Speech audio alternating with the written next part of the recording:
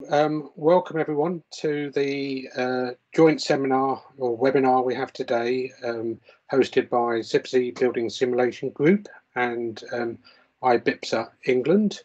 It's obviously a very hot topic, estimating airborne infection through simulation and analysis. We have a great programme lined up for you, a great series of speakers. I will start with a welcome, followed by a whole series of speakers, and I will finish that off with my take on building simulation and airborne infection, followed by the panel session. We're looking to keep it to 90 minutes. Before I make a start, I'd like to quickly thank all the people that helped support the setup and marketing from CIBSE England, Rushi, Rakaya and Renjif, from CIBSE BSG, Vasiliki and Alex, and from CIBSE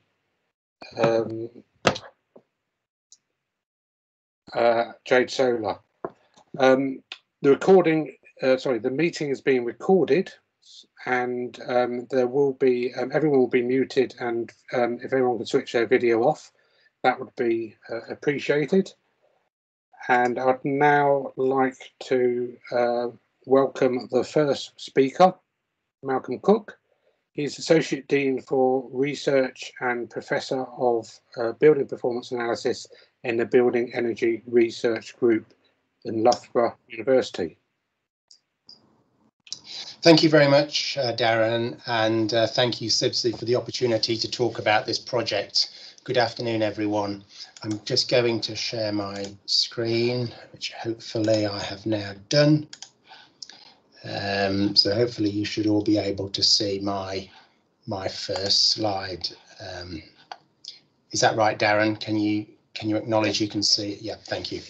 Okay, so Darren's given me 5 minutes to give an overview of a really exciting project, so I'm going to have to go rather quickly. The project has only just kicked off, so it will be more of an overview of the intentions of the project as opposed to any key results at this stage.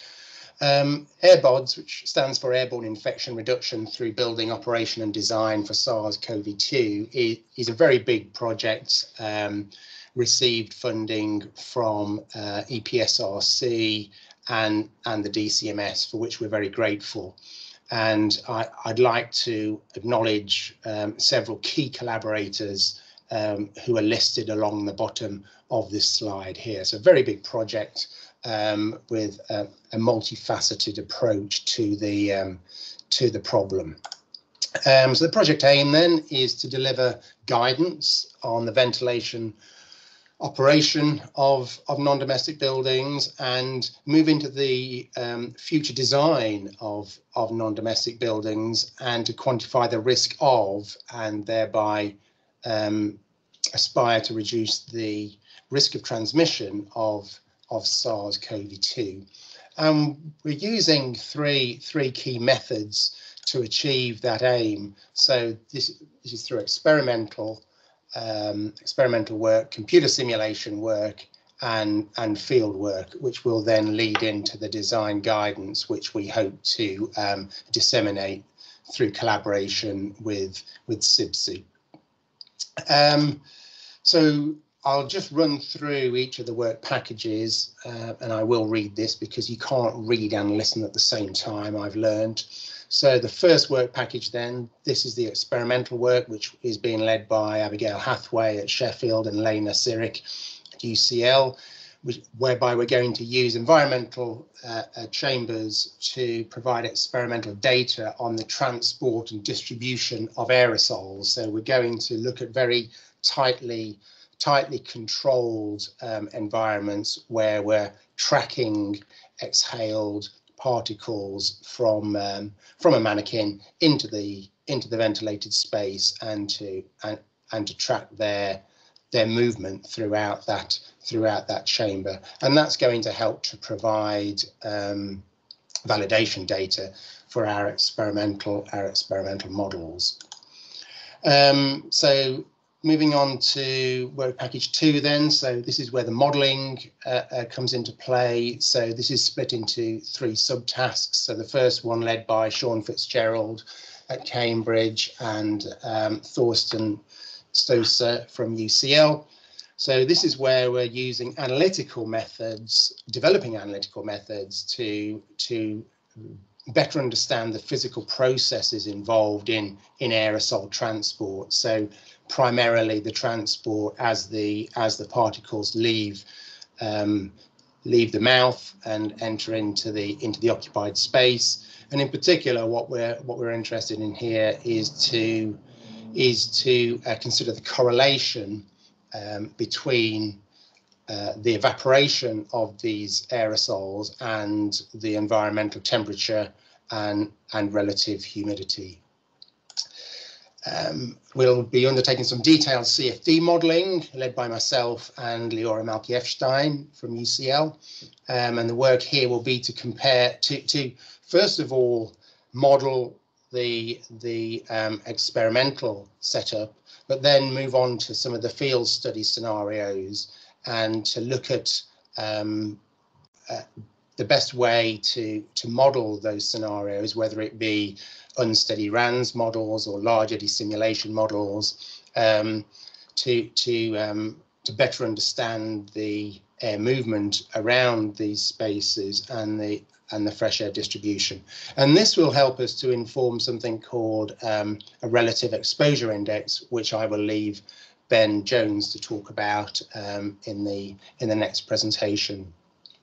So the intention is that this work, the CFD modelling work, will also underpin design and operation guidance for practicing engineers by providing them with guidance on how to use CFD modelling for modelling these sorts of situations. As I said, the first 2 tasks of this work package will feed into work that Ben Jones and Chris Idden are undertaking, and I'll let Ben talk a little bit about that in the next presentation. So moving on to the field studies then, I'm sure many of you have seen in the media over recent days the work that the Events Research Programme has been doing in Liverpool.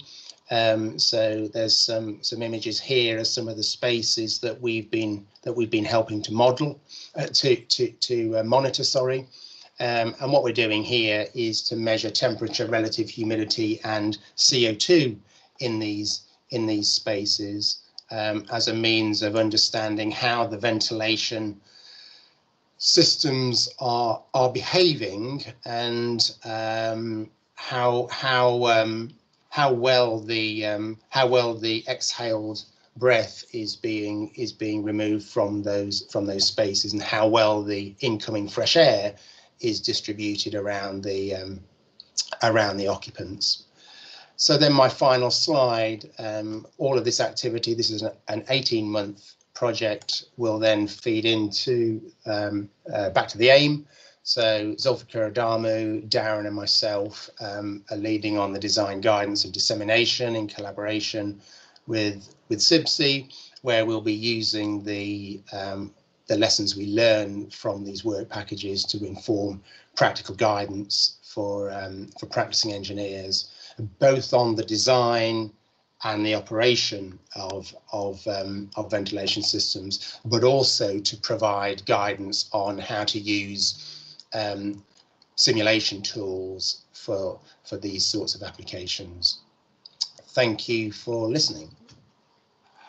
Thank you very much, Malcolm. I should add that these slides and the recording will be available on the Building Simulation Group past presentations area, and there's a link to that in my talk later if you wish, and possibly linked to on the CIBSE England side as well. And if you've got any questions, please use the chat box. We're going to be picking up those questions in the Q&A session afterwards, and if you're directing a question to a particular person, please put their name first.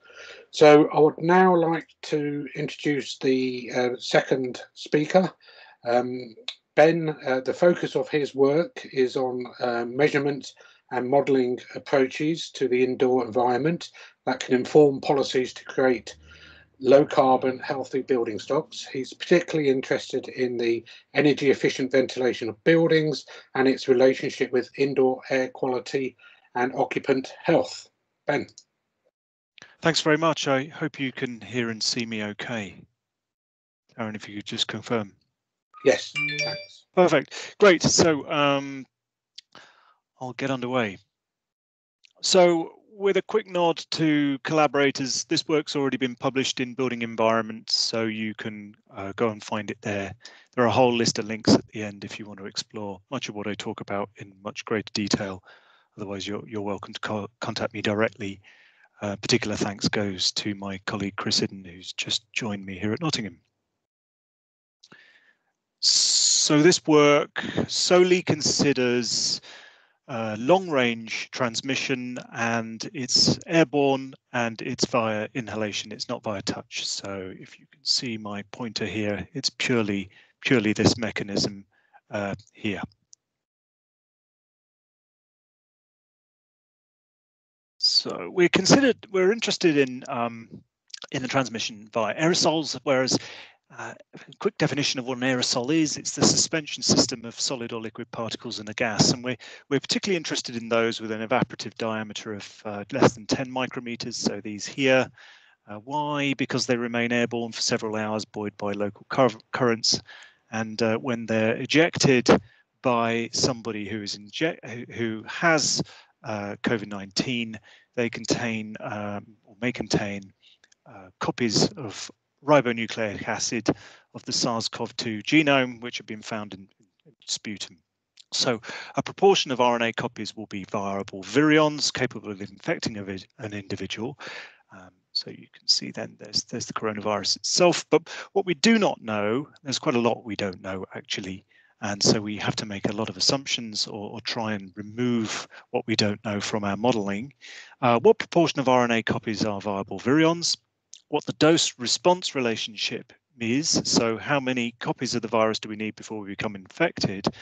So the minimum dose required for an infection, which is known as a quantum, which forms the basis of the Wells-Rayleigh method, which has suddenly gained a lot of prominence recently, and it's used for determining infection probability. So okay. So we started off by defining a single zone space using good old mass balance. What goes in equals what goes out, and the mechanisms for gaining or losing aerosols containing the virus in an indoor environment. So the gains might be from a person, they'll be solely from a person. Entry may also come, I suppose, via ventilation infiltration. It may be present in the space. And our losses then may come from these 5 mechanisms given here: dilution via ventilation, deposition on surfaces, much like all particles do, biological decay, so they have a half-life and will decay over time. You may also have a device which denatures them using UVC light. They'll be absorbed, of course, by the respiratory tracts of everybody present in the room, and you might have some system which filters them.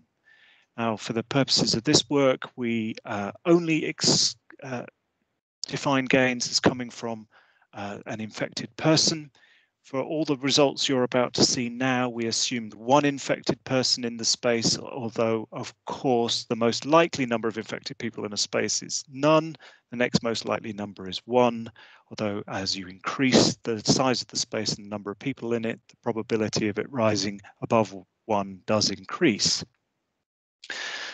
So we have a number of loss mechanisms, and they can also all be given as a rate. And when you run the model through, what you find is all those rates can be added up to produce what is known as an equivalent air change rate.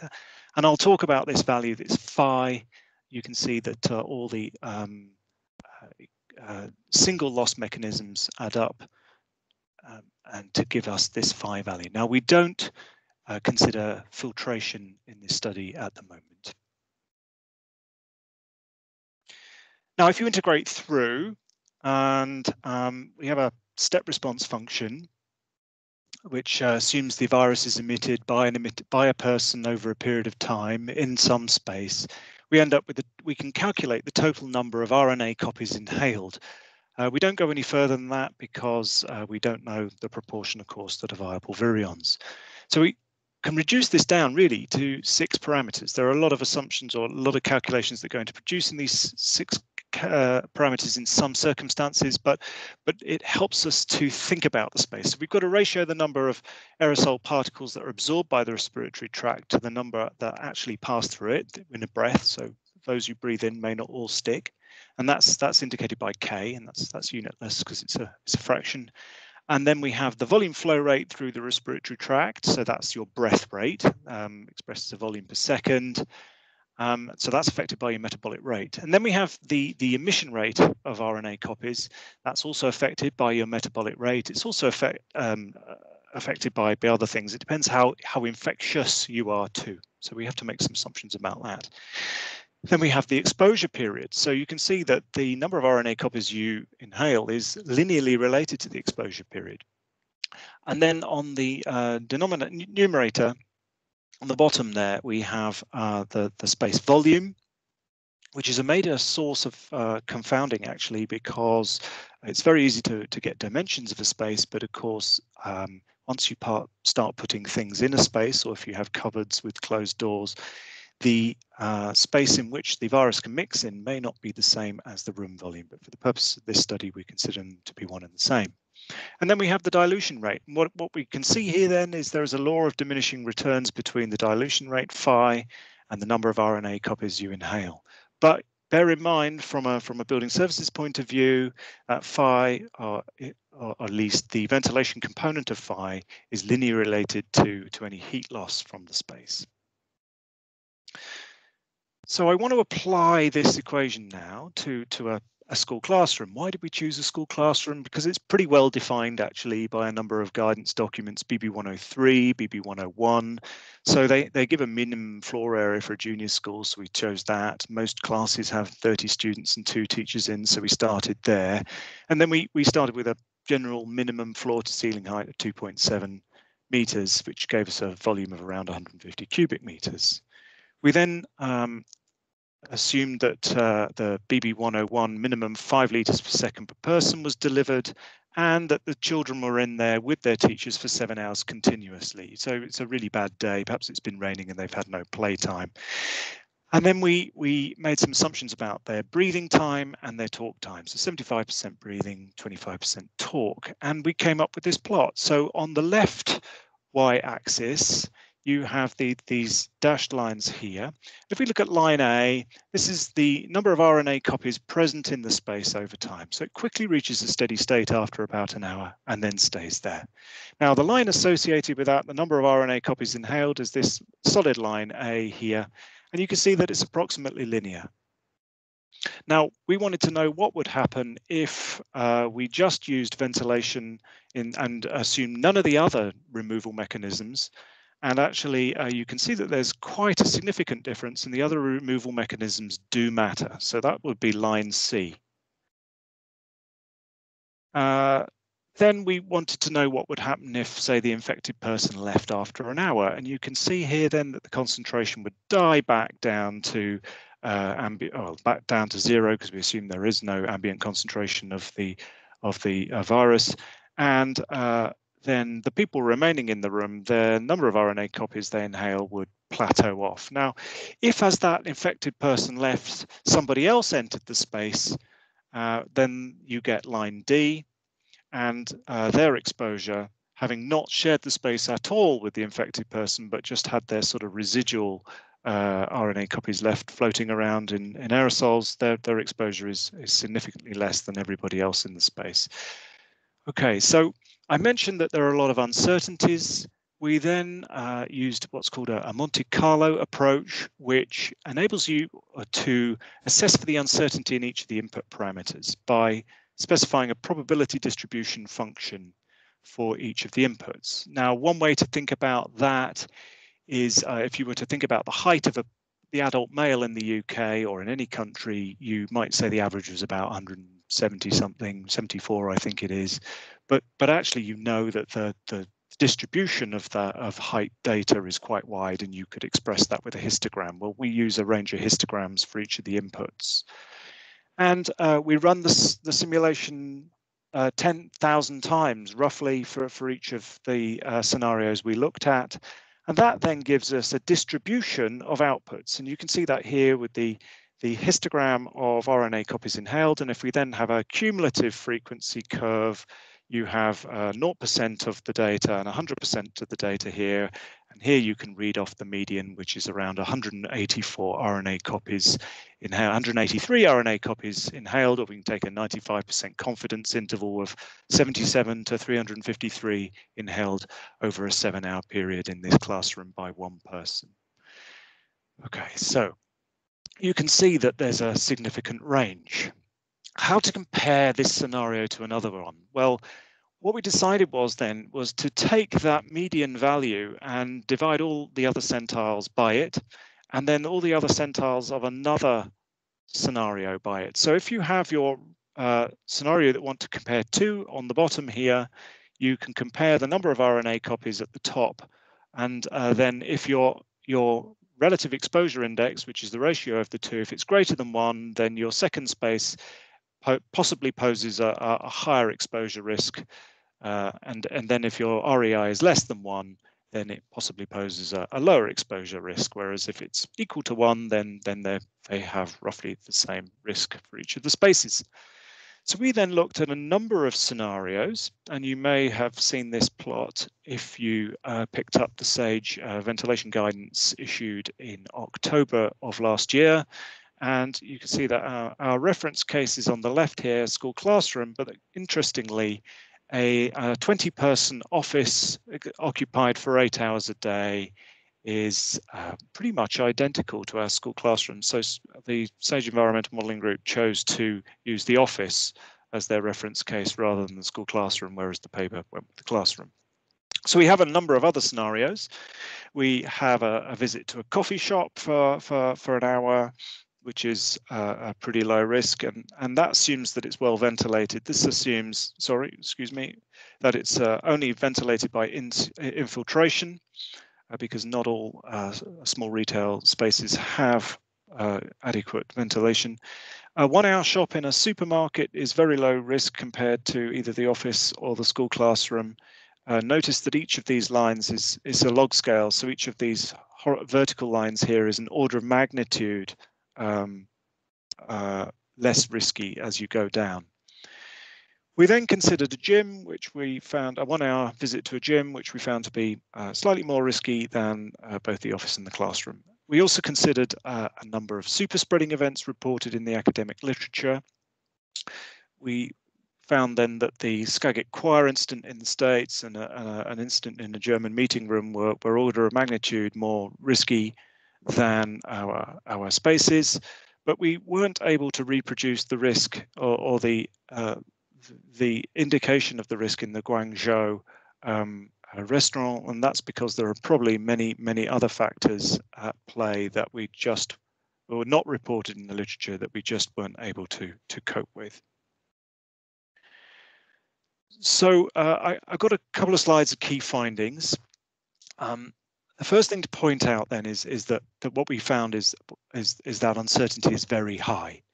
So in order to deal with that, we developed the REI, the Relative Exposure Index, which is a measure of the risk of a space relative to the geometry, occupant activities, and exposure times to a reference scenario. It's not a measure of probability of infection. And the reasons for that I described in the first couple of slides. So the number of RNA copies inhaled during a time spent in an indoor environment is affected by 6 parameters. So the emission rate of the RNA copies, the respiratory rate, so the metabolic rate of the person in there, the exposure time, the space volume, and the removal rate are key parameters. And we did conduct a sensitivity analysis on the data, and it's most sensitive to the emission rate. It's a very simple model, and that's because the emission rate is the largest number. So activities such as exercise and singing increase the emission rate substantially because they change the number of aerosols released. And then we wanted to think about how you provide a space that has an equivalent REI to our classroom. And in order to have an equivalent removal rate, you must provide at least 0.21 meters cubed per second per infected person as a minimum rate, irrespective of the number of people present in the space. So it's a minimum ventilation rate there. Using a fixed air change rate is problematic. It will lead to an REI greater than 1, and this is where space volume really starts to matter. Chris Linden and I are writing an article for CIBSE Journal, which we hope will be in the next CIBSE Journal next month, explaining why space volume matters so much. It starts to affect many of the other parameters, so we need to be using volume flow rates and not air change rates in buildings. A per capita flow rate can only be used with the minimum flow rate, so you should always choose the maximum of the two. And finally, using CO2 sensors is problematic in some circumstances, particularly if a space is underoccupied or the volume is large. But I will leave our next speaker to talk about that. Thank you very much, Ben. That's me done. Thanks very much for listening. I'm sure the slides will be shared, and there are a number of links you can pick up on then if you're interested. Thank you. Yes, and there was a previous question about where the slides will be. They'll be on the Building Simulation Past Presentations group area. I'd like to now invite Paul to share his screen. He's a professor of fluid mechanics in the Department of Applied Mathematics and Theoretical Physics at University of Cambridge. He led the Royal Society's RAMP task on environmental and aerosol transport of COVID-19. Thank you, Paul. I can see your slides. Yeah. Thank you, Darren. That's good to know. Can you see it as a slideshow? Not at the moment. It's if you can now. Thanks. Okay. Well, thank you very much, and good afternoon, everyone. I'm going to talk about some work we've done recently using carbon dioxide measurements to estimate airborne risk of infection of SARS-CoV-2. This work has mainly been carried out by Caroline Voireau, who's a PhD student at Imperial College, supervised by Henry Burridge, and also has involved Kath Noakes and myself, and I've unashamedly stolen Caroline's slides, which are much better than I could make. So just to say, one of the things that we're concerned about with schools is what roles do schools play in transmission of the virus, and how do you estimate the risk? And one of the things that we were very concerned about, because this work took place last summer, was what would happen this coming winter. As you know, in fact, schools were closed for much of the time, but we were interested in what is the effect of seasons. As I'm sure you all know by now, there are three main mechanisms for transmission of COVID-19. You can either have direct contact with the virus, or you can be exposed directly to droplets, which are both of which are essentially sort of close range transmission routes. We're going to concentrate on the airborne or far field transmission. These are small respiratory droplets and aerosols that remain suspended for significant periods of time and are therefore moved around and transported by the ventilation of the building and consequently related to that. The way that one can do this is to assess the risk of airborne infection using the standard Wells-Riley approach, which says that the probability of infection is given by this formula, 1 minus the exponential raised to the power. Now this is then I think fairly straightforward. It's the number of infected people, I, the quanta, which is the amount that they produce over time, the ventilation rate, the pulmonary ventilation rate, the room ventilation rate, and the time of exposure. And one of the difficulties with this, of course, is that one doesn't know many of these things, but one of the things that is hard to estimate is the room ventilation rate. And we're looking to see whether you can use carbon dioxide as a proxy for that. So these number of infections vary with the disease and, of course, activity levels and you have to estimate those. The other way of looking at this was put together by Rudnick and Milton, who realized that, in fact, what you're really concerned about is the air that's been inside individuals, infected individuals, and then rebreathed by other people, this fraction F. And of course, that's related then to the number of occupants as well, as given by the bottom formula. So what was done was to analyze CO2 data provided by Monodraft from a number of schools. You can see we looked at 45 classrooms throughout England, some primary, some secondary, and the data span the period from 2015 to 2020, various periods. You can calculate the rebreathe fraction from CO2 measurements, where you measure the CO2C, you take away the ambient CO2, which is the exterior CO2, and used what the fraction, which is the CO2 in the exhaled breath, which is about 37,000 parts per million. Of course, the ambient CO2 is about 400 parts per million. And you can see in the picture on the graph on the left that there's variation from ambient levels just above 400 ppm up to 2,000 in these various classrooms. And we'll go into that in a little more detail in a second.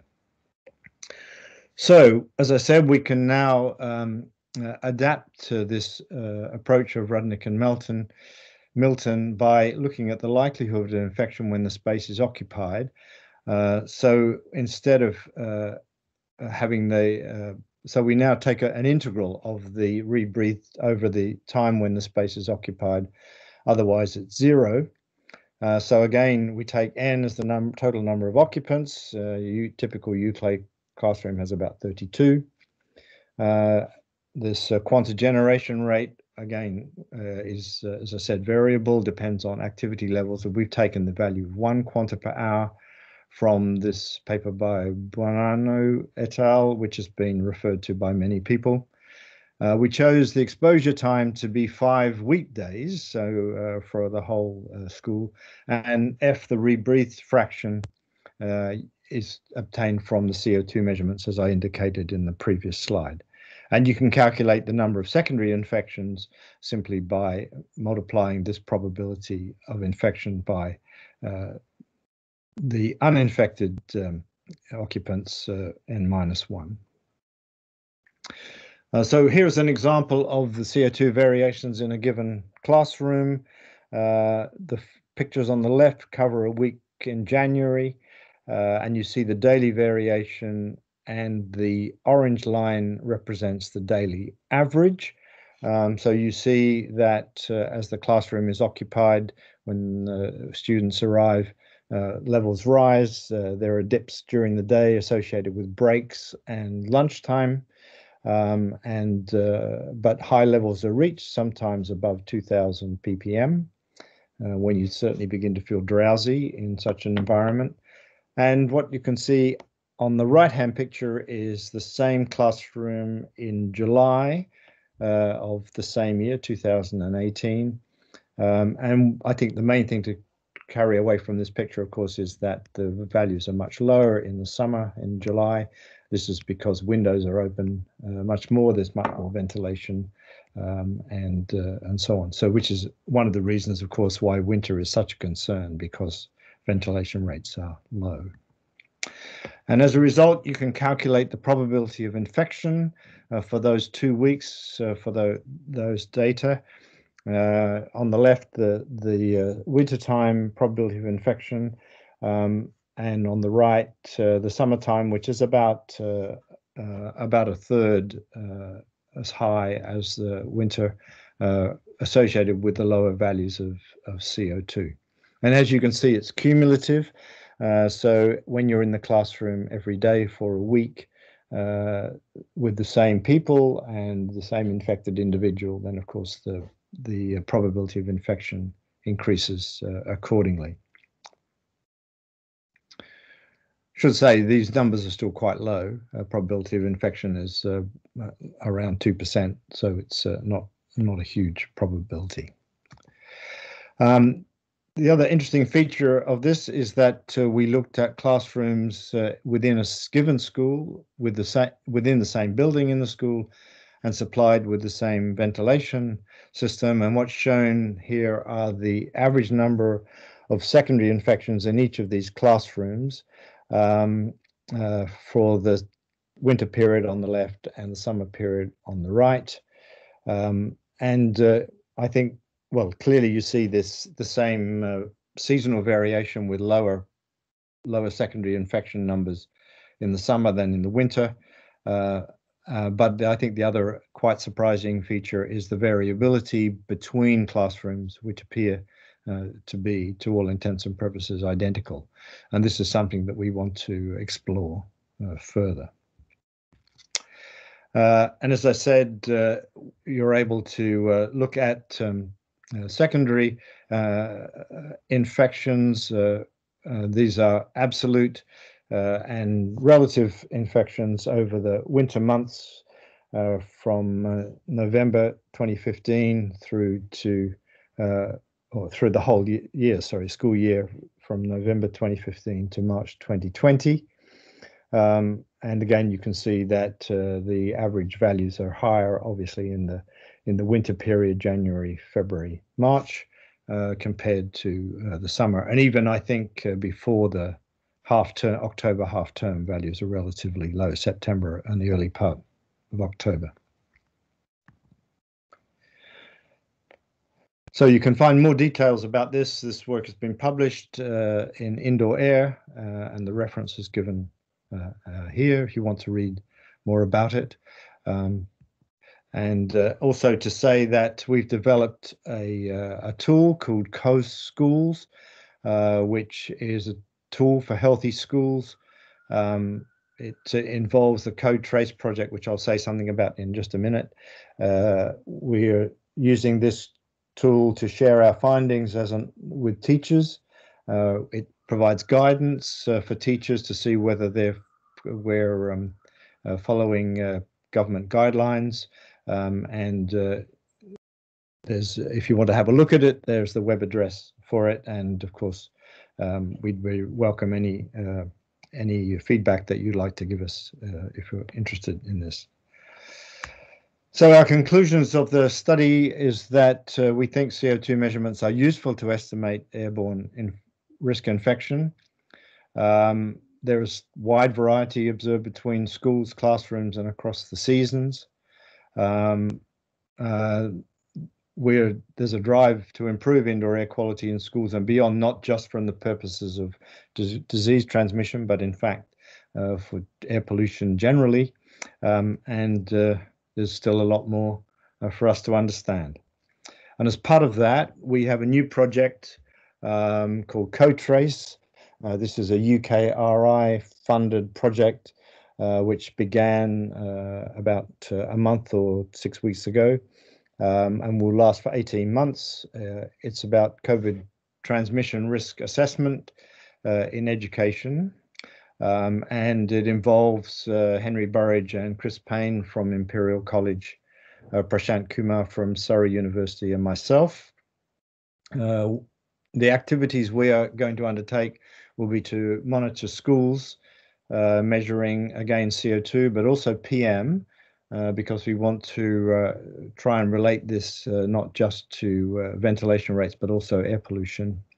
We're going to supplement the monitoring with laboratory and CFD studies, and to develop further the mathematical modeling of transmission risk. One of the issues, of course, with the CO2 measurements that I presented earlier is that they are a single measurement in a space. We know that in many situations, spaces are not well mixed. And so there is a big issue about what is a representative CO2 value where people are breathing. And one of the roles of the laboratory and CFD work, along with the monitoring, is to try and get some granularity about that and to try and understand better how you can relate sort of global CO2 measurements to more specific building types and so forth. We also plan, as part of this project, to provide advice for schools. As I said, we've set up this Coast Schools web platform, and that will be enhanced by the work that we do through the Code Trace project. And I should also just like to mention that we have another project which is to do with air pollution in schools. This is a NERC funded project called TAPAS, stands for Tackling Air Pollution at School. And if you're interested in finding out more about TAPAS, look us up on the web. We actually have if I can advertise, we have a weekly seminar series starting tomorrow at 1 o'clock every Thursday for the next 6 weeks. So if you're interested in that, please contact me and I can pass on the link for that. So with that, I'll say thank you very much. Thank you very much, Paul. I'd now like to invite the next speaker. Fred is a graduate of Imperial College, a 30+ years veteran of CFD for industrial applications and managing director of Open CFD Limited, originators and primary release authority of the open source code Open Foam. So welcome, Fred. Please share your screen. Thank you, Darren. I've just opened my camera so I can wave at everybody, just say hello. And I'm immediately going to close it down again to give me a better chance on bandwidth. So here comes the slide presentation.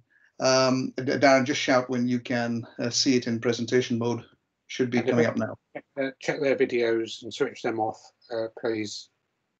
Thanks. Yep, you're fine. Okay, that's brilliant. So thanks again to the team of organisers for inviting me to give this talk. It's really a CFD perspective on mitigation of the risk of COVID-19 infection via transmission through airborne. I've got some examples, but I should really acknowledge right up from the beginning that the project and the examples shown are part of a UKRI sponsored grant for which we are very grateful. It's being exploited using the open source CFD code called Open Foam, and Open Foam is released every 6 months on a fully QA basis by the organization Open CFD that I'm managing director of. So once again, thanks for the invitation. From a CFD perspective, I've gathered as many statements of need as possible, and they possibly collate into 2 main statements here. And they are how effective is internal ventilation regarding fresh or clean air circulation? And the second question is what happens to viral load or a contamination source in terms of when it is emitted inside the room, where does it go to? In answering those questions, CFD is always about the modeling part, validation of underlying flow physics, and then the combination of those flow physics. To make all these underlying validations of meaning and use, we're trying to introduce metrics which are going to inform not just the engineering society, but for casual users of facilities providers, so that it's interpretable, in a way that is meaningful for them, and where their background may not be engineering or science. And I'll try to illustrate some of the findings so far during this project, which started in November last year, and will go on until around December this year, using some real case scenarios, hopefully useful and recognizable to most people. So what are we doing with CFD? We're really solving a set of very complex equations called the Navier-Stokes equations, and we're solving them on computers. What that does is it solves a system of what's called continuum mechanics equations to solve fluid flow, which is recognized as a continuum fluid or a continuum material. On top of that, as the previous speakers have very clearly mentioned, we're dealing with another form of material in the form of particulates or aerosols, which are going to interact with the continuum fluid in which they exist, either by exchanging momentum or mass or heat. And so the combination of the two systems is what's really interesting from the CFD perspective applied to COVID transmission and mitigation. I mentioned insights and metrics. At the end of the day, what we really want to know is which are the safe places in the room, probably directly within a ventilation path and not within a ventilation kind of a recirculation dead spot. And if somehow we identify these areas, how can we measure them and present them graphically to give lay people, laymen in general, an indicator about what's good and what's potentially bad. Apart from all that, everyone is going to ask the question, look, this is done on a computer, it's a model, how close is it to reality? So we make really painstaking efforts to make sure that all the underlying physics modeling is really well validated. So here you see the simulation of turbulence and turbulence decay. And the reason I'm showing this is because the flow in enclosed environments probably subtends between a laminar, transitional, and turbulent flow. So here's one indication of the validation we do across that spectrum. With any form of introduction of heat, the air is going to be potentially buoyant. So we look at buoyancy-driven flows in a laminar situation, but as well as a turbulent situation. And these are nominally validated from well-established and well-recognized experimental databases.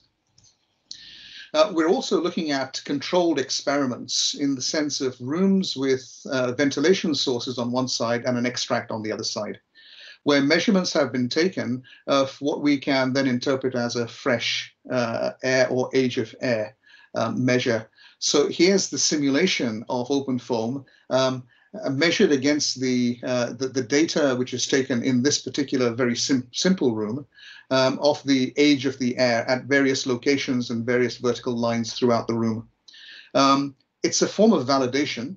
And the validation is saying what form of combination of modeling will give us the best answer correlatable against the experiments or the measurements. And we come up with a nominal best practice in the use of a certain type of turbulence model, in this case, Camera SST, for those who are interested.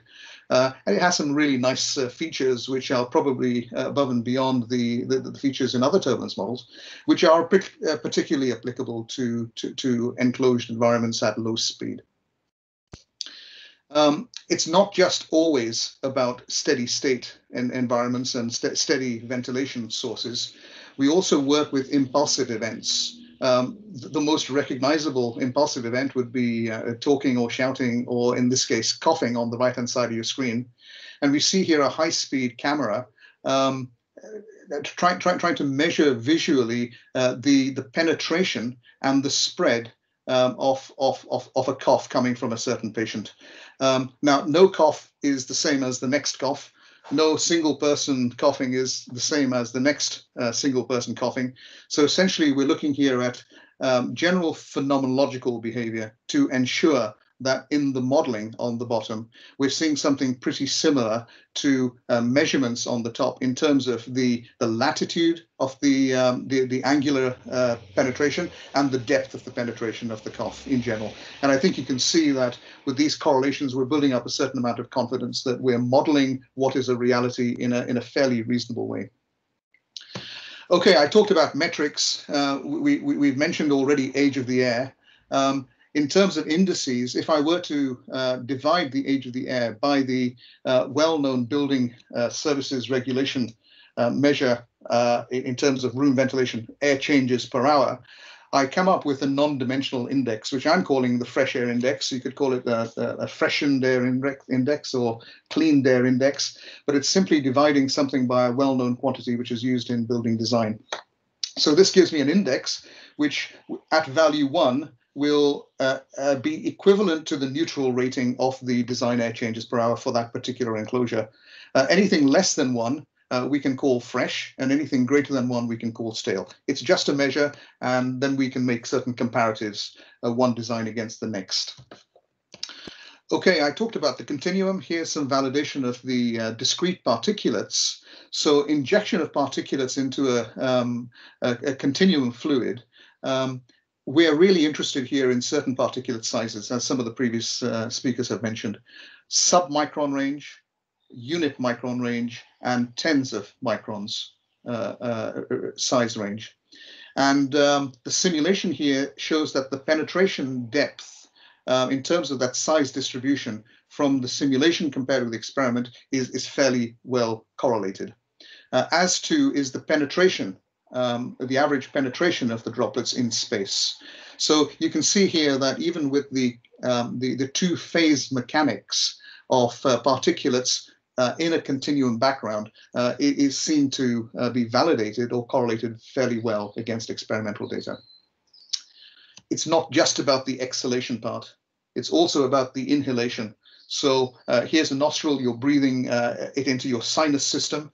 And here now is a verification of the deposition in the sinus system on the basis of certain droplet sizes, again, correlating very well with the measurements that are available. So finally, let's put all these things together. And here's a nice little cartoon, which is showing a spray source, which is against a wind going from the left to the right, then impinging on a surface, and the surface then gathers up all the deposits, and depending on what kind of film is being created, that film can also transport depending on the pressurization or the gravitational conditions. So putting all these things together in a more realistic scenario, we know that people occupy offices.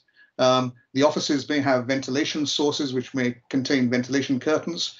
One officer may get a visit from someone else who might be a contamination source. And putting all these physics together, it's really nice to be able to see that if the visitor is a contaminant and coughs, where that cough droplet distribution might go in relation to the ventilation sources in the room. This is just a cartoon illustrative of what could be possible when all the combinations of the modeling are put together. I'm now going to show you a few more examples of real life scenarios. So these will subtend from the mundane to a little bit more interesting. So let's start with the ridiculous. And this is a washroom, a men's washroom, where we're seeing that there's an extract fan on one end of the room, sucking in air from the other end of the room. There's an open doorway here. And what we're looking at on the left-hand side is the fresh air index. Anything blue is saying that it's feeling the fresh air coming from the fresh air source. And anything red suggests that there are recirculations. And you can see probably from the color index that it's probably quite sensible what we're seeing in relation to the direction of the flow, which I've just described to you, coming in from the door on the bottom left here and going out the extract at the top right. So from the ridiculous to a little bit into the sublime, this is from the Archdiocese of Southwark. It's a church which is essentially admitting a footfall of over 1,000 people at a weekend, looking at the wind direction westerly or easterly, coming in through open doors and open ventilators, the windows. This is a winter scenario where the cold air is then dumping, spilling onto the main nave here, where most people will be sitting, and spreading quite efficiently in terms of circulating the fresh air that comes in from the windows and the doors, both for an easterly and a westerly wind condition. Let me show you next what the fresh air index is showing. As indicated from those contours, a lot of the fresh air dumps onto the ground level here. I run a choir. The choir is sitting up in the choir loft over here. And unfortunately, the choir loft is probably one of the most dangerous places in terms of the stale air contents or recirculation in this particular volume. I know that if I introduce any palliatives, any devices to freshen the air, that's probably one of the first places that I'll intend to put it. I've just got two more examples. One is a generic example of an operating theatre where displacement ventilation over a large surface area comes in at a fairly high air changes per hour, it being medical grade ventilation, and going out of some ventilation on the sides of the room. So here you'll see the fresh air index, essentially where the patient and the operators are occupying. They're seeing the direct ventilation coming from the displacement ventilation source at the top of the room. However, in the corners of the room, effectively, we're seeing that it's quite stale. So if we were to place a device, a cleansing device, it's this kind of color index, which is telling us where might be a very effective place to put it. So let's introduce a industrial grade UV scrubber or cleanser. Let's introduce it at that corner of the room and see what it does. And this is what CFD will tell us in terms of how the air could be freshened and how it then compares with the previous situation without an air scrubber. Just a couple more examples here. We've been working with the NHS, the Department of Health and Social Care, and their deployment from the military. That's the UK Army. The UK Army Engineering Corps has been tasked with designing both of these systems, which are mobile processing units, a van processing unit and a trailer processing unit, where all the samples that you see in the mobile testing locations, the samples go to these vans or these trailers and are tested very rapidly to give that very fast turnaround. And of course, these being mobile and agile can be deployed anywhere around the country, and you've probably seen many of those around where you live. So the very nice kind of statement of value that we've seen from Major Ross Carter, who's the engineering lead from the military, is that he's saying that CFD has certainly allowed them to de-risk a number of significant areas of concern. And they're able then to report to the chief scientific officer at the NHS with some level of confidence verifiable through this different scenarios that have been tested using the CFD. My final example is from a team of NHS clinical engineering leads. It is cross UK. It's led by Professor Tony Fisher, who's at the Royal Liverpool Hospital, and deploying a team across the NHS from the Midlands, that's Claire and Peter, from around the Cambridge area, including Addenbrooke's, that's Paul, and in the Wales Health Board area, that's Chris. Essentially, what we're looking here is at AGPs, aerosol generation procedures, the requirements on fallow time, and how useful air scrubbers could be within these enclosed environments. So let me just say that again. AGPs would be for dentistry, somebody coming into your mouth with a drill and creating lots of spray. The fallow time is an indication here of how long you need to leave the room unoccupied to allow all the droplets somehow to disperse or to settle to make the room safe again. And the use of air scrubbers is potentially how we can reduce the fallow time from the current advice to something lower on the basis of real scientific evidence. So here now is the Children's Birmingham Hospital dental treatment room, where we are locating the dentist sitting on the chair here, the patient lying on the table or the inclined chair, and someone standing in the background. That might be the dental nurse. The room is supplied by a building air supply with an exhaust on the other side of the room. And the designs of these vents can be arbitrary or well thought through. I don't mean anything negative in the sense of arbitrary or well thought through. It's just that what has been fitted at the time it was built is what's there. How can we understand that? How can we improve that? So we're looking at different scenarios. The different scenarios are measured by the age of the air. And we notice here that without any air scrubbers, just the building ventilation, probably the average age of the air is 10 minutes. If we were to open windows or use a different type of diffuser, we might gain 10% in terms of the average age of the air. As soon as you introduce a scrubber with a certain rating, at a low rating, we can halve the potential fallow time. And when it's on a purge rating, we could probably reduce to 1/3 the fallow time previously experienced without any ventilation mechanisms. So here on the left-hand side, you'll see just the room ventilation. And on the right-hand side, you'll see with one of these air scrubber devices placed not quite arbitrarily, but because of a good penetration and good mixing, it probably doesn't matter a huge deal where the scrubbers are placed. And you can see from this synchronized time animation of the spread of the fresh air, how the scrubber device is circulating and freshening the air really quite more efficiently than just the room ventilation alone. The next picture is a combination of the fresh air index, as well as looking at a potential viral load coming from the vicinity of the patient's mouth.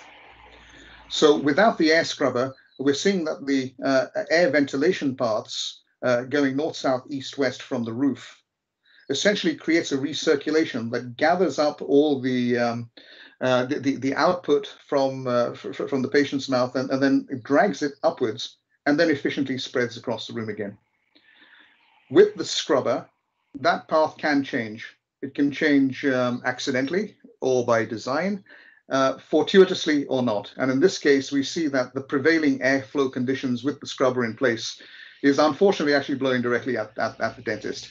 So now we just see the kind of studies and the kind of understanding that you can get on the basis of existing ventilation designs or modifications using palliatives such as scrubbers. I'm just taking a slice through the room ventilation here, going through the vicinity of the patient and the dentist. The diffuser is blowing north, south, east, west, and it kind of hugs the roof and then circulates towards the center of the room. It's kind of blue and then going to red, so very fresh and a little bit staler here. As soon as you then introduce the scrubber, we see that the churning and cleaning effect is ensuring that you're getting a cleaned air circulation in the room in a much more efficient way. So I hope that was kind of useful in terms of real practical CFD value here. We will very, very much appreciate the measurements that are going to be taken by the AIRBODS team and look to be interacting with that team very, very closely in the remaining months of this project. So just some closing remarks as follows. We're trying here to make CFD accessible for facilities providers. These are essentially non-CFD experts. With the confidence that CFD has been around for 5 decades or probably more, and is very, very highly validated across a number of individual physics and combined physics. We're all told, and I believe it absolutely, that ventilation is extremely important. So on the basis of that, we're able now to learn how to measure, how to optimize and to mitigate the ventilation scenarios in a way that just makes us all feel with better well-being, are able to be more healthy and safer in terms of outlook. This project will output a cloud-based application. Open Foam is open source, so in principle, anybody listening and anybody out there will be able to use this tool on the basis of cloud application. We're calling it Vent Easy ventilation. I hope that kind of makes sense. It is kind of in alpha beta mode at the moment, so available for any of you to test. If you'd like to do that, just please get in touch with me. Very grateful again, just to repeat that, to Innovate UK and UKRI for granting us this award. We're exploring several stakeholder examples. You've seen some of them here this afternoon. And we're still open to including more stakeholder studies. So if you'd like to become involved in that, just let me know. So with that, Darren, I'll pass back on to you. Thanks very much. Fred, we're running a bit behind. I would like to invite the next speaker, or I should say 2 heads are better than 1, a double header. Farhang is a lecturer in engineering and architectural design at UCL, Institute for Environmental Design and Engineering, and Elizabeth is a doctoral researcher at UCL Institute for Environmental Design and Engineering, working on indoor air quality. I'll hand it to you. Hi, thanks, Darren, and thanks everyone for giving Farhang and I the chance to share some of the work that we've been doing the past almost year now. I am going to try to share the right screen with you, and hoping that that is a full screen look. Yep. Yep. Okay, I'll turn off my camera. So, the work that we are presenting is indoor air quality during lockdown, monitoring-based simulation-assisted study in London.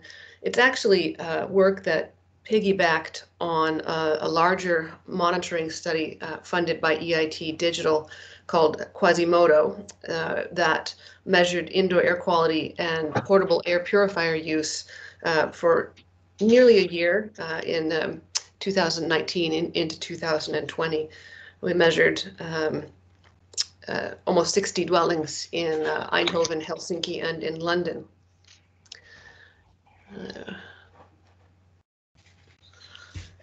The aims of the work I'm going to present here were to analyze occupant behavior and measured indoor air quality before and during the lockdown that was mandated in England and Wales to help control the COVID-19 pandemic.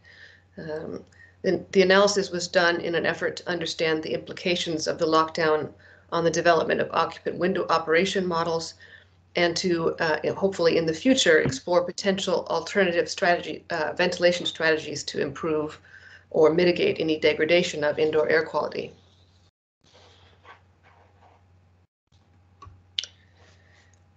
A little bit more background. So as we all saw that throughout the world, governments instituted a variety of measures to try to curb the spread of COVID-19 and improve public health. In the UK, that took the shape of a nationwide lockdown as of the 23rd of March 2020. The mandate, as it was, continued until the 13th of June. And again, as you all are well aware, we've kind of gone in and out of different states of lockdown over the past, it's been 14, 15 months. We had the unique advantage of the existing Quasimodo IAQ and window operation monitoring campaign taking place. So when we got the lockdown order, we still had monitoring equipment installed in London in 8 flats that allowed us to continue to monitor. The flats were located at 2 sites in 3 buildings. Were located within, were both built within the last decade. All the flats use operable windows as the primary means of ventilation. Most have extractor fans, and some utilize mechanical ventilation with heat recovery in the heating season. Data were collected on a wide range of parameters, indoors and out, including temperature, relative humidity, carbon dioxide, and PM10 and PM2.5. Also, window operations and occupancy were monitored. The first notable, but probably not surprising result from the monitoring was that occupancy increased overall, with especially large increases in occupancy during weekday typical working hours. In the figures shown here, the solid lines represent occupancy pre-pandemic, and the dashed lines are during the lockdown. So pretty clear difference between the 2 periods of time. Perhaps more surprising was the change in how windows were operated during the period of increased occupancy. In an effort to avoid any differences in behavior due to weather differences, we compared data from pre-lockdown in August through October of 2019 into the lockdown period starting in mid-March of 2020. What we saw was that windows in the living rooms were open for less time during the lockdown than pre-lockdown, despite the increase in occupied hours. Turns out the median open state duration of living room windows during lockdown was nearly half of what it was before lockdown. Additionally, windows were operated less frequently during the day during lockdown. Given the increased occupancy rates and the decreased window open state, it's not surprising, therefore, that in these mostly naturally ventilated flats, the CO2 concentrations were markedly higher during the lockdown period. Again, the dashed red is lockdown and the solid blue is pre-lockdown. Also looked at PM2.5 and PM10.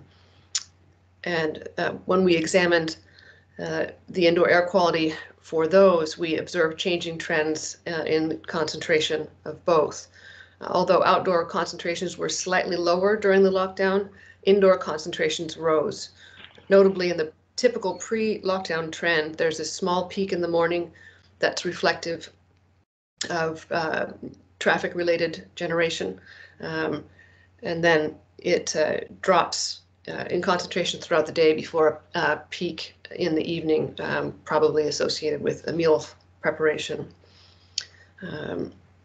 So during the lockdown, there was no daytime drop in concentration, and the magnitude of the largest peak in the evening was much greater, which you can see in the figure. We observed similar trends for both PM10 and PM2.5. This one figure here is for PM10, but a similar looking one for PM2.5. I will stop sharing. So Farhang, if he is ready to.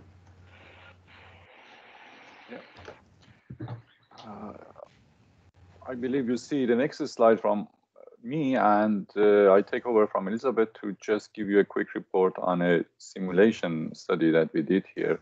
So we took one of the flats and made a building energy model out of it. And this model had also the airflow network module enabled, which is a simple bulk airflow that can give a rough estimation of air change rate. And what made this study a bit different from typical energy modeling efforts was that we had the data on occupancy and window operation. So we fed that data into the model so that we can better calibrate it for the purpose of indoor air quality assessments. And following that, so with less unknown parameters, we subjected the parameters that control the air change assessment to a calibration process.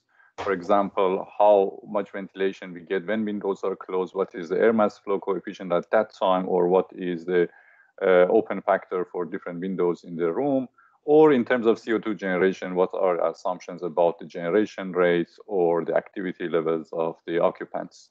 So doing that, and also with the help of some active visualizations, so we tried to calibrate the initial model such that we have a better representation of the buildup of the CO2 in the room and also the decay when the occupants are not there.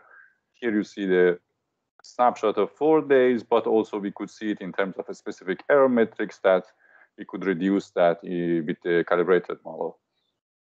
So having such a model, then we managed to test a number of ventilation strategies to mainly quantify the impact, the positive impact that they can have for us in terms of indoor air quality. So we tested different ventilation strategies, but we also had a sort of worst case scenario as a benchmark in which the windows stayed closed. So worst case scenarios in non-heating season, we tested it with normal and occupancy during lockdown. And you see, for example, in living room with normal occupancy, we had maximum CO2 of around 4,000 ppm, whereas with lockdown occupancy, it was around 5,000. Or more importantly, as we in this period also work from homes, we can see that during active time before the lockdown, we had like just only 20% of active time above a threshold of, for example, 2,500 ppm, whereas during the lockdown, it was above 65 if the windows are not opened in this worst case scenario. But of course, then we tested different ventilation strategies. For example, one of them, test number 3 here, you see that we assume that we have a pattern of window opening as suggested here in this solid yellow line, and this resulted in a much better situation. You can see in the living 0% above 2,500 ppm active time. It is a non-heating season, so we could ventilate the room quite effectively, very easily. But in heating season, of course, this situation is more challenging. So we introduced more stringent ventilation possibilities with shorter period of time. But we tried, for example, in this test number 6, we divided it throughout the day so that we can fight against the buildup of CO2 concentration as our proxy. So you see that even in winter with natural ventilation, we still managed to, for example, bring that active time about 2,500 ppm to 0 and noticeably decrease the peak CO2 that we had, arguably without that much cost in terms of heating demand for the 2 months that we simulated. But of course, as Elizabeth suggested, these buildings had also, some of them had mechanical ventilation with heat recovery also to, in general, to see that potential. Of course, if we have such a possibility in a building, we can do much better, for example, with a mechanical breathing, with a 7 liters per second, and specific effectiveness of, for example, 75%, whereas you get the much better air quality with CO2 concentrations that do not exceed 1,300 or so. The heating demand increase that you should pay for is much less. So these were a number of tests that we did with energy modeling, and I conclude by reiterating some of the key findings here. So we observed that we have had higher concentrations of CO2 and PM10 and PM2.5 in the buildings during the lockdown, and the PM values were not directly correlated to the outdoor situation. So it was mainly due to the increased occupancy and the associated activities. Also, we observed that somewhat surprisingly that despite higher occupancy hours, occupants did not open the windows more, but even less. And one thing that I didn't present here is that we also tried to infer the drivers behind window opening in the follow-up study. And there we observed that actually what explained the window operation behavior was mainly indoor temperature and not indoor air quality. So that can to some extent explain this situation, and the fact that maybe we really need to raise awareness in this regard, because we are not that much sensitive in terms of indoor air quality to trigger ventilation. And finally, just the simulation test, building energy simulation test, showed us that even in a flat with one-sided ventilation, which we might have in many small flats, with a simple ventilation strategy or with mechanical ventilation, we can really maintain acceptable levels of CO2 concentration. And that concludes my presentation. This was funded by EPSRC and CIBSE Research Fund. Thank you for your time. Thank you very much, Farhang and Elizabeth. I'm now going to share my screen.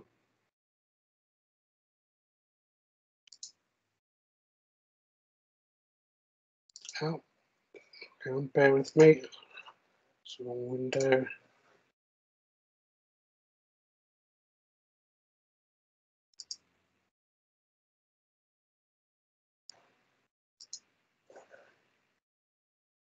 Can you see my screen yet?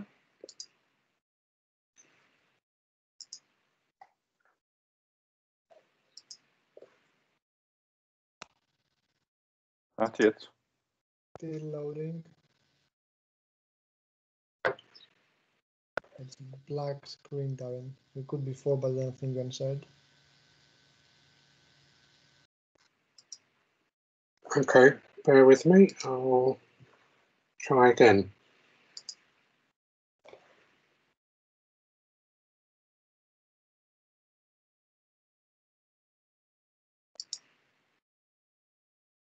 Are we there now? Yeah, we can see it now. Okay, that's the PDF. I'll just make sure the PowerPoint. Apologies for that. Okay, hopefully we're there. Looks good.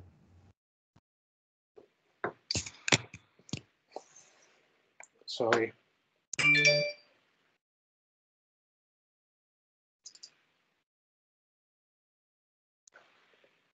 Right.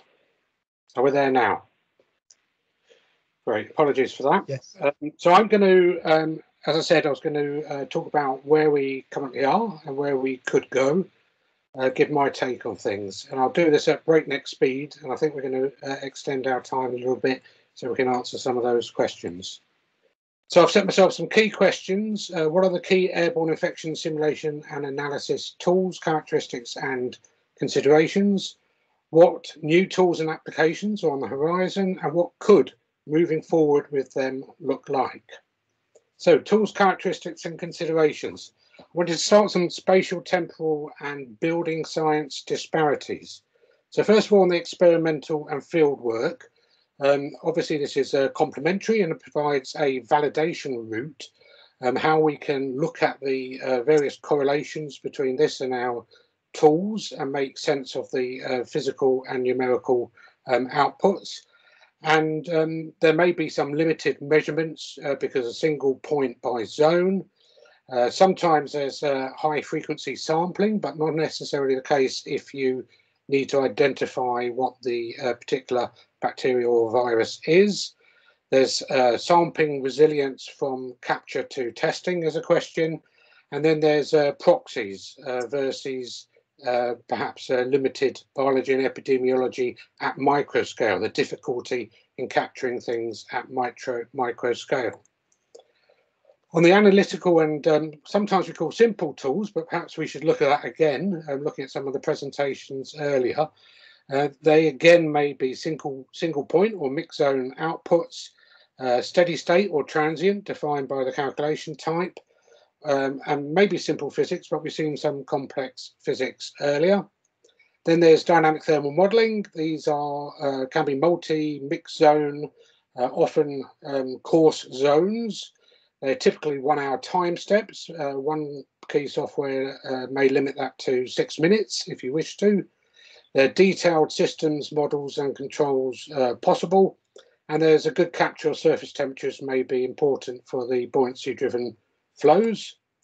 And then there's CFD, which we've seen today as well, where you've got detailed air movement, advanced aerosol turbulence mixing, transport capture, mainly steady state, but could be where you calculate for minutes, possibly not practical for hours. And there's some detailed source or receptor models that you can include.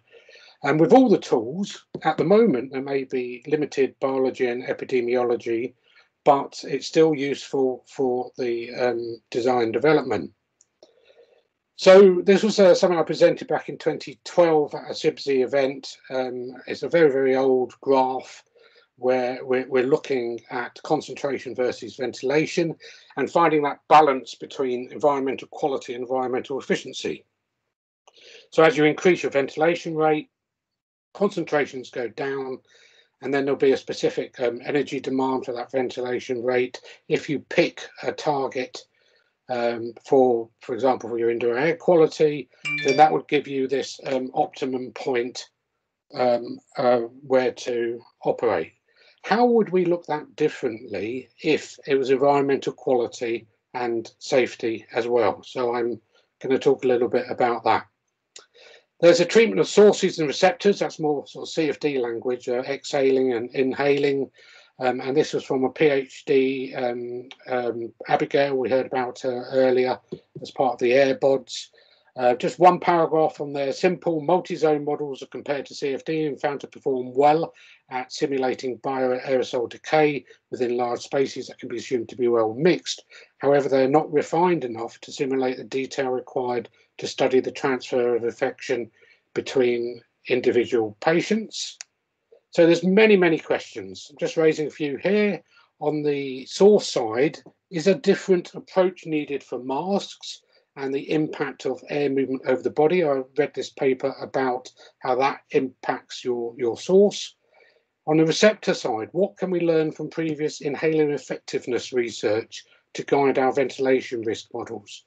We know that the smaller droplets go deeper into your respiratory tract.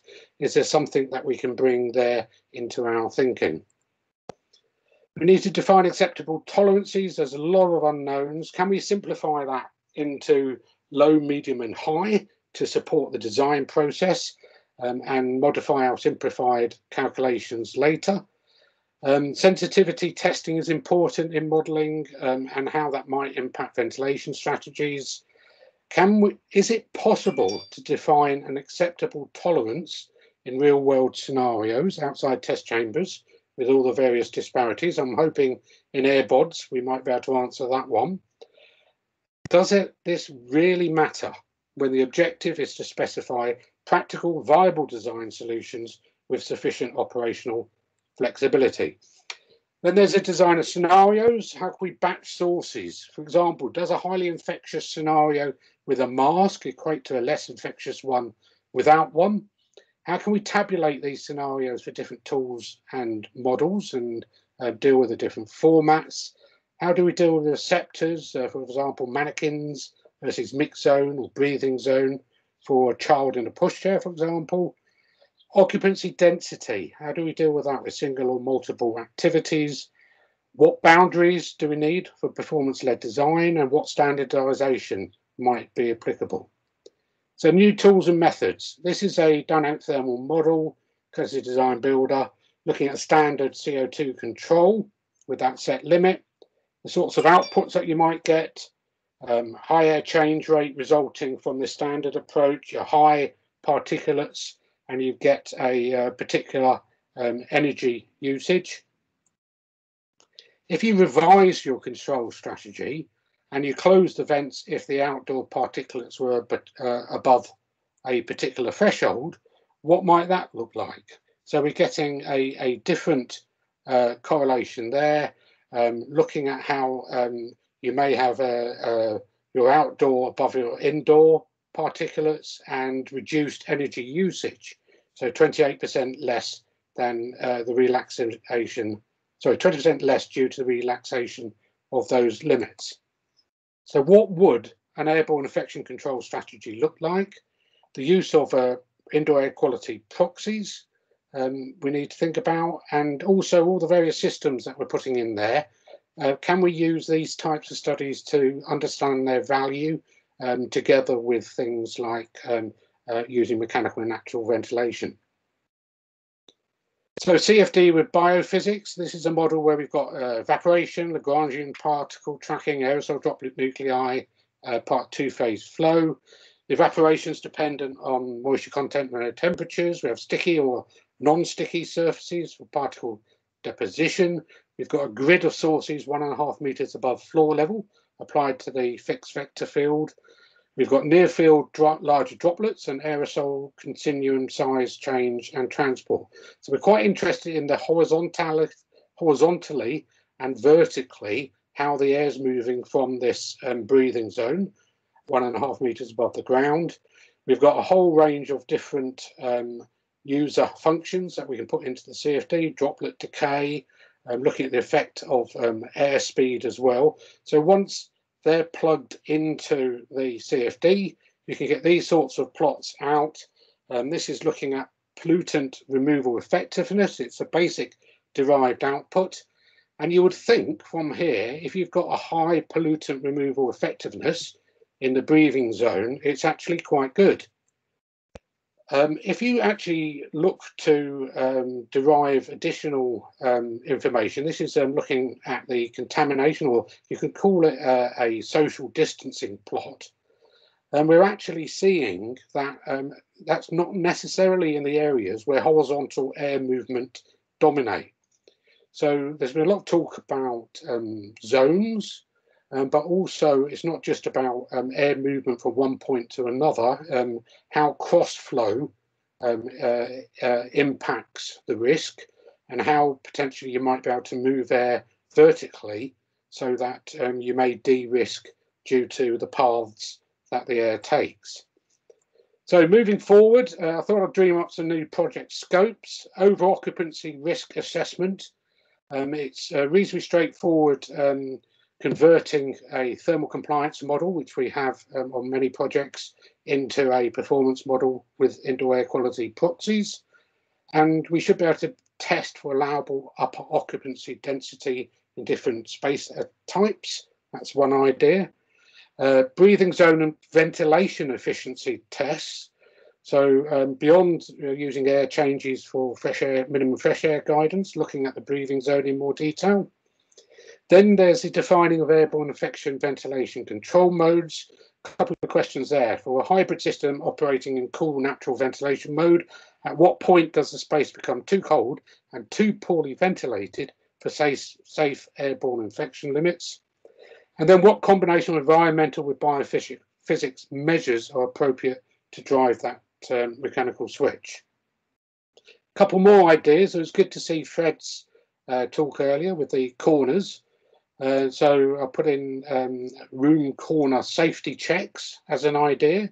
We know that cooler than ambient surface air draws polluted air downwards. What's the risk to corner breathing zone where air movement is reduced? And then finally, designing for secure ventilation. We know that window openings and the flow that we get through are restricted by blinds and curtains, and people close them due to security fears. How do we design more secure ventilation systems, improve purge ventilation, and use natural tempering as well away from the building perimeter? So this is more air bricks, an example of more air bricks plus hit and miss floor vents, air connected to your chimneys as a potential idea, again challenging to simulate. So understanding airborne infection dynamics, coach loads of people over short periods, people moving and turning, their impact on emission sources, turbulent mixing, build up and decay in different design scenarios, defining this control mode, doors, opening, closing, revolving, lifts, and reanimation of particles off surfaces due to various activities. So is it time of changed thinking? We know Florence knew what to do. We've had the tragic case of Ella, who was killed by air pollution, and the tragic case of 40,000 people being killed prematurely in the UK by air pollution.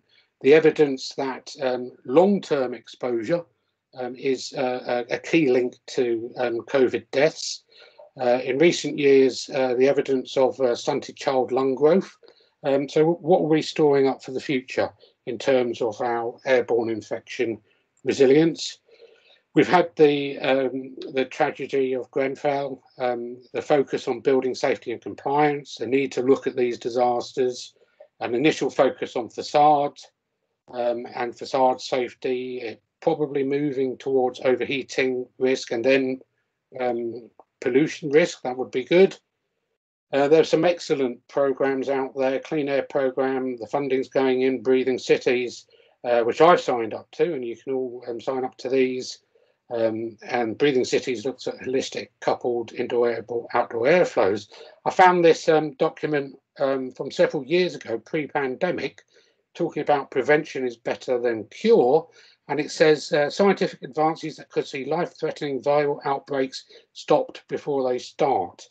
I don't think that was aimed or necessarily at ventilation, but I'll take that. Then there's climate change. So we know hitting net zero early isn't job done. We need to adapt. We need to start now. And there's a question about, I think, about how increased airborne infection resilience might be increased through the way that we respond to our climate challenge, the climate emergency. So I've drawn up a few circles of resilience and virtuosity. This is what a positive one might look like. Cooler and cleaner cities through urban blue greening. There's a talk at the bottom there, which I talked about that last year, would lead to more naturally ventilated buildings, exercising locally, healthy population, increased productivity asset value, and increased airborne infection and climate change resilience. What does a positive, a potential negative one look like? Hotter, dirtier cities, more mechanically ventilated buildings, filters, energy usage, exhausted heat, unhealthy population, reduced productivity and asset value, and reduced airborne infection and climate change resilience. So I'm sure you could all draw your own circles and they might look a bit different, but I think whatever, you should all agree with me that we need to get a lot better at joining the dots. So last two slides, key considerations and challenges moving forward. The better use of simulation and analysis. It's about understanding those uncertainties, tolerances and disparities, those design of scenarios, getting those better defined, integrating the thinking into digital twins with better control strategies. Digital twins are going to explode over the coming years, replacing assumptions with better and simplified methods with better evidence further down the line. So developing this biophysics models within the built environment context. Indirectly, improving airborne resilience with better linked building simulation and analysis tools, supporting that positive circle of resilience and virtuosity, and improved understanding of breathing zones, efficient delivery of diluting air for better airborne infection resilience and operational control modes. Finally, better design practices and improved policies. So we need to design intelligent spaces for optimum energy and ventilation balance, a lot better than we're doing at the moment. We need to develop this understanding between the overlap of the proxies and airborne infection control strategies supporting health and productivity.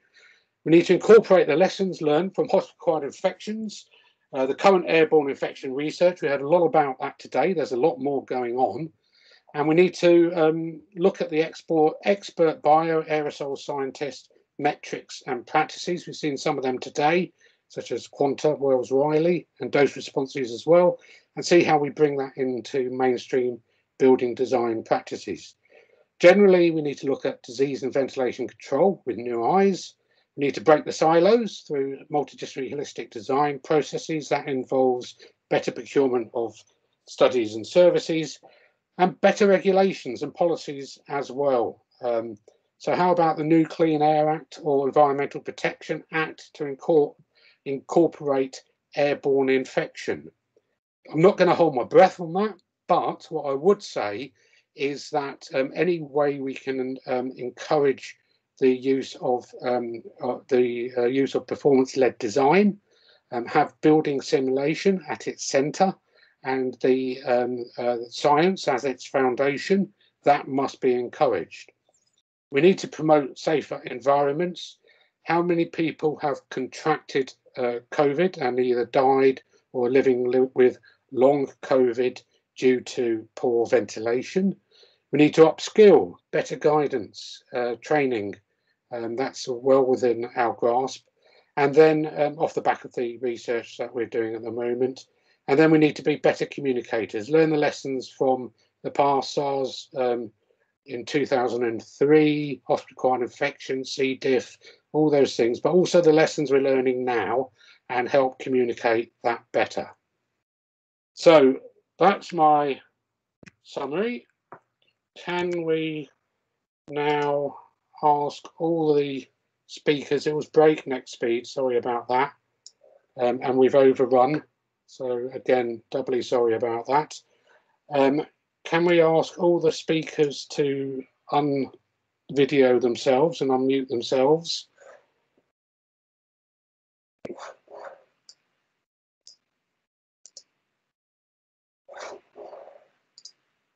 And anyone who's not a speaker, can you please switch your video off?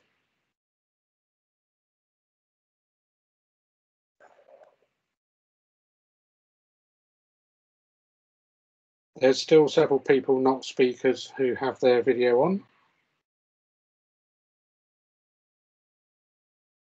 Manuel, can you please switch your video off?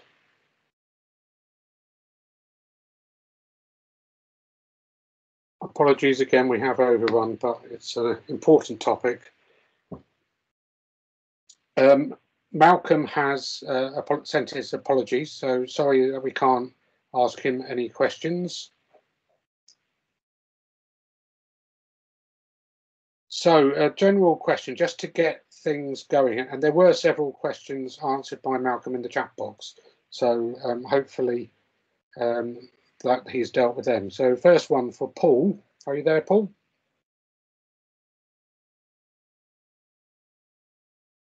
I think that Paul also, I think I read that he had previous engagements that he had to get to. Great. So first question to Fred. What's the computer platform you're using for your models in terms of performance parameters, flops, or other measure? It's pretty standard based on HPC that you see out there. So any cloud provider or any HPC provider, normally it'll be machines that are rated at about 2.8 or 3 gigs. Usually the nodes will come with 32 or 64 processors.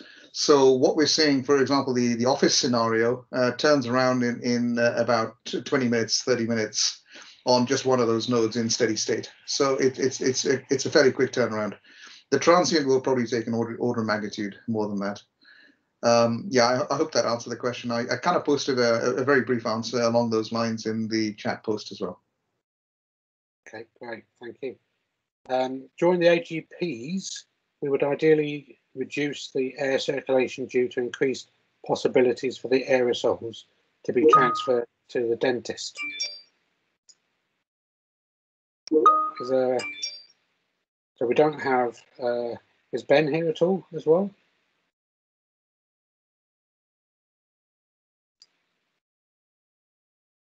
No. Okay, there's one more question.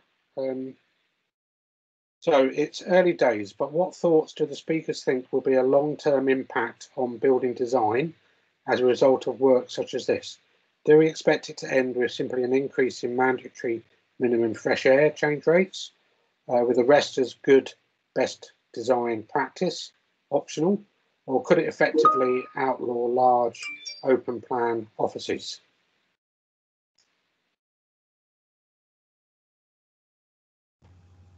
I think some of us hope that the open plan offices go away, but I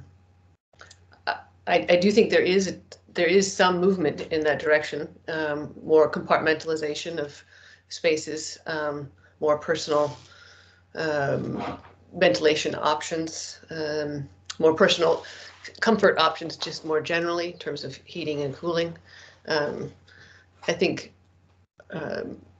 given that the current standards for ventilation aren't really based on good evidence of health benefit, they're more about comfort and odor. I think that reevaluating those going forward will happen. I think we'll see changes to that. And I think there are some places in the world that are a little bit farther behind than others, but moving towards more dedicated outdoor air systems, more specific decoupling of the thermal comfort and air needs. I think all of those will happen. It's my opinion. Any other responses to that, or shall I move to the next one? Okay, I'll move to the next one. How do we address the potential increased energy consumption and carbon emissions from increased ventilation against the health benefits?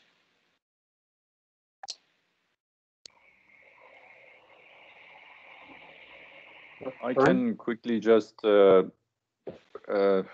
reiterate that, of course, with the ventilation heat recovery systems, I believe we wouldn't put so much cost in terms of energy demand.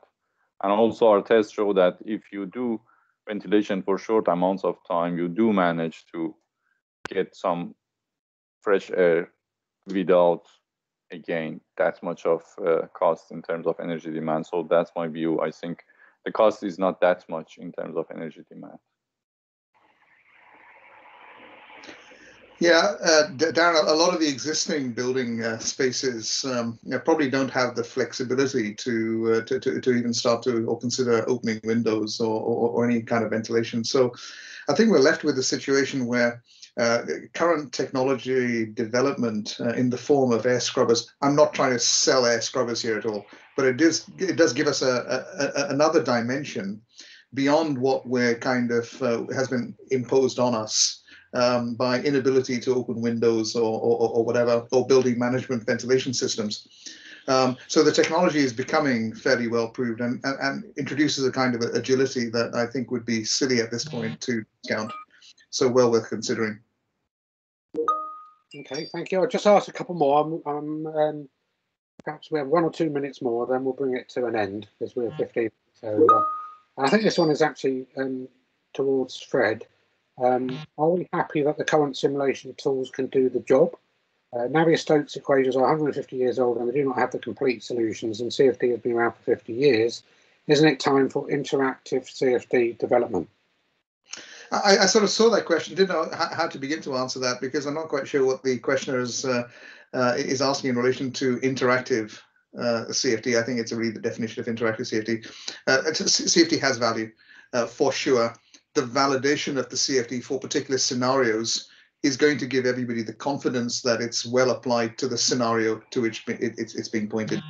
I think we need to kind of just square up those 2 points to make sure that they're well validated.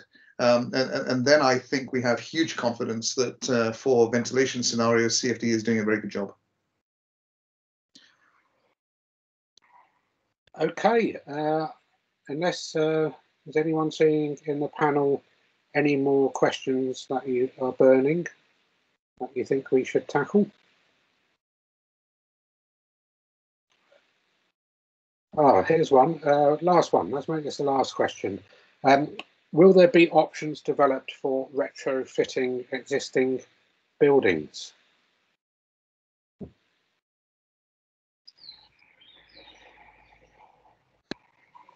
I can see that's a challenging question. Darren, you should answer this maybe. Yeah. Well, the physics are there, whether it's retrofitting or new build.